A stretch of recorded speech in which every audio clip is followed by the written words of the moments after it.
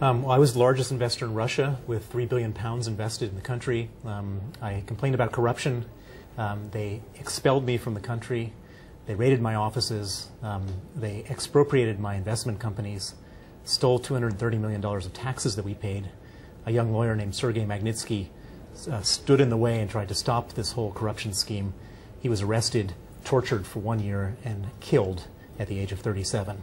It's a terrible, terrible place to do business. The authorities' version of events, specifically on the raiding of your offices, is that they essentially were after you because they suspected that there was some kind of tax fraud going on. So they would say they had legitimate reasons. Right. Well, so what they did was they raided the office. They used a tax offense as a pretext to raid the offices, and then, but instead of going after us for taxes, they went and stole the $230 million of taxes that we paid. We were one of the largest taxpayers in the country. And so, and then when my lawyer testified against the officers for using the documents seized during the raid to steal the taxes, the same officers then arrested him, put him in prison, and killed him. And it's not just me saying this. The president of Russia has his own special human rights commission that did a full investigation and came to the same conclusions. And your company, Hermitage Capital, is no longer operating in Russia at all, that's right? It would be insane to do business in a country like that if they're killing you and trying to steal your money. What would you say to all of those people? I mean, David Cameron has a large business delegation with him, lawyers, all kinds of different businesses. What would you say to those people who are very excited by the opportunities they see in Russia? Well, if you look at the list of who's actually going with him, you have a number of law firms that are just interested in getting legal work.